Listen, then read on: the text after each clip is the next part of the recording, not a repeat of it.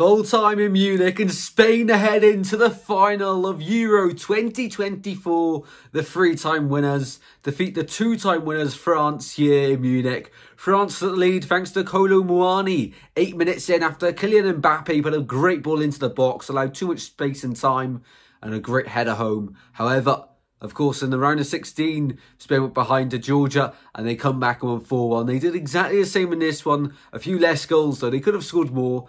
It was Yamal with goal of the tournament. His 16 becomes the youngest ever scorer at the Euro finals to score. Great to see. What a hit, by the way. Maignan was beaten, but nothing the goal could do to stop that one. Not even the post could stop it. In off the post. Great finish. So happy for Yamal, of course. And then just 4 minutes later, Dani Olmo with a goal past Maignan. Koundé hit it back into the back of the net, but it was on target, giving us a Dani Olmo goal. Second half was quite quiet.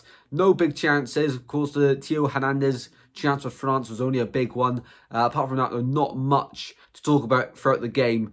Spain saw it out really well. Let's have a look then at some match stats. Really looking forward to Spain in the final. I think they win it, by the way. When we load up the stats. 58% possession for Spain, 6 shots, 2 on target, 2 off target, and 2 shots blocked. France, though, did dominate on the stats.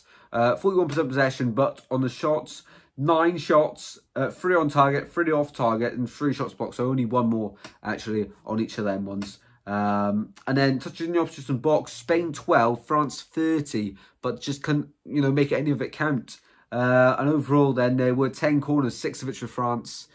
But I feel like, Spain wasn't their best performance, Carvajal and Lenormand were both suspended. Pedri's out, but still, the quality in there from Fernandez, Navas and Olmo was so good and so good to see. And honestly, I don't think Spain will have any problems with Netherlands or England in the final. I think they will win it. This Euros, unless something huge happens, like a big illness to, Yamal or Nico Williams or like Rodri. Something big like that has to happen for either side to really have a good chance. But in this one, Spain get through to the final. Disappointing Euros from France.